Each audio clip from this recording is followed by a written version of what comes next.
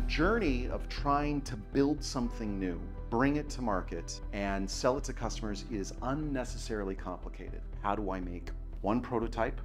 How do I make 10 demo units? And how do I make the first 100 systems that I'm going to be selling to customers to prove an idea has a place in the market? Follow me this way and I'll show you what a 21st century factory is supposed to be.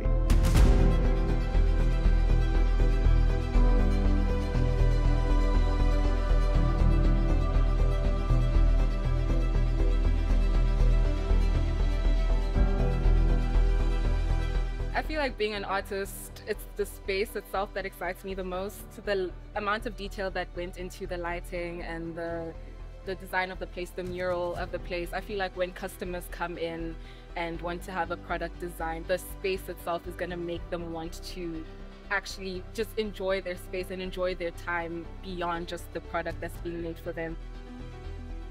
I was very impressed by the design because, you know, on the one hand, it's good to have sort of the manufacturing capabilities and the prototyping capabilities. But I think that because, you know, there's so much art on the walls and it's designed very nicely and it feels like an inspiring space to be working in. First impressions, I felt, firstly, an overwhelming sense of cleanliness, which I value quite a lot. Cleanliness means organization. Organization means productivity.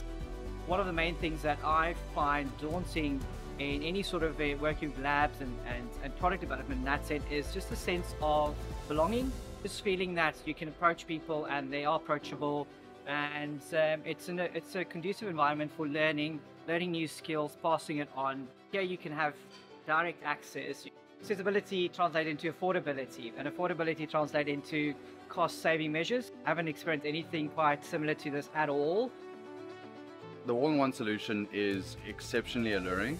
The ability to take the initial concept, get it done, print it at the lab, chat to the experts here, taking it step by step through the design process with the same people from start to end, rather than having to go back and forth and back and forth and back and forth. I've never seen anything like this. I'm really pleased to see something like this here in Cape Town. It's definitely a step forward.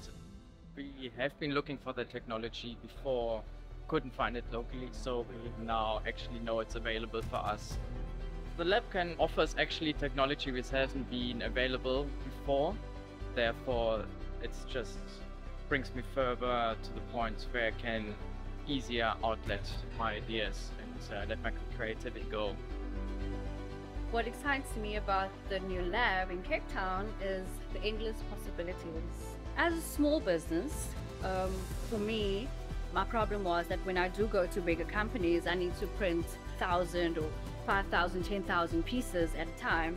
Whereas here, I can do my 10 or my 100 or my hundreds. Coming into the space, I can actually take that idea and make it tangible. I like to see when the scientific world and the artistic world merge in some way, because engineers are artists. They create things out of nothing. And that's what's being done here. So I think that having a space that's artistically inspired is a great way to make sure that the people who work in it are also equally inspired. So for you as an entrepreneur or small business owner, you've always had the idea of something that you've wanted to take to market. You've got a crazy idea and you thought that mass manufacturing and logistics was just too big of a hurdle to overcome. All of those problems are now gone. We're the facility that allows you to overcome that 1 to 100 challenge. How do I make one prototype? How do I make 10 demo units? And how do I make the first 100 systems for customers?